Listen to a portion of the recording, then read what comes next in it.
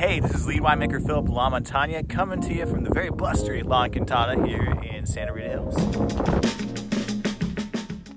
So La Encantada is the coolest site we source Pinot Noir from, and it's also the closest to the ocean as the bird flies.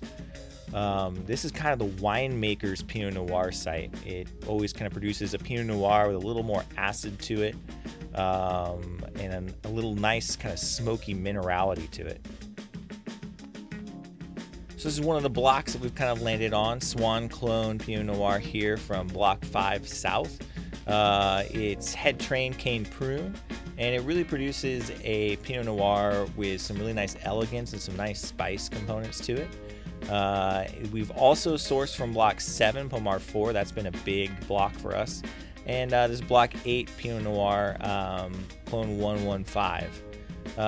We've kind of moved back and forth between several of those. The entire site produces, a Pinot with, as I said before, kind of an amazing smoky minerality to it. This just has a great allure.